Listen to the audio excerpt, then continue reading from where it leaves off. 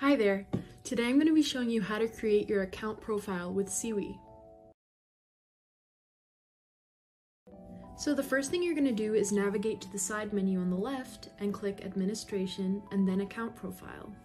Once you get there, you have the ability to input your company logo, a company cover photo, and various photos for your company profile. First, you can input your company name as it appears in advertisements, and then your trade name, which is what appears on business documents. Then you're going to input your company email address, your company website, the currency that your company uses, the language, and then a brief About Us section to describe what your company is like and what it's about. Then as you scroll down, you can select your business classifications. There is a huge range of different business classifications. For this case, we're choosing apparel manufacturer. Then we move on to selecting what company departments do you have. In other words, what products and services do you offer?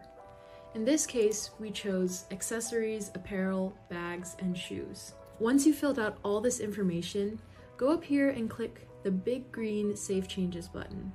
Next, we're going to add a branch to your company profile. So we're going to navigate to this My Branches/Addresses tab.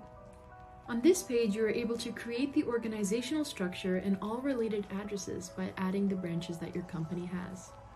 So by clicking these three dots, you have the different action buttons that you can take. Adding a sub-branch, editing branches that already exist, seeing the details of your branch, and deleting branches. In this case, we added the main headquarters and inputted all the information that was needed, including email addresses, billing addresses, etc. Next time, I'm going to show you how to add new team members and invite partners through the SIIWII platform. See you next time!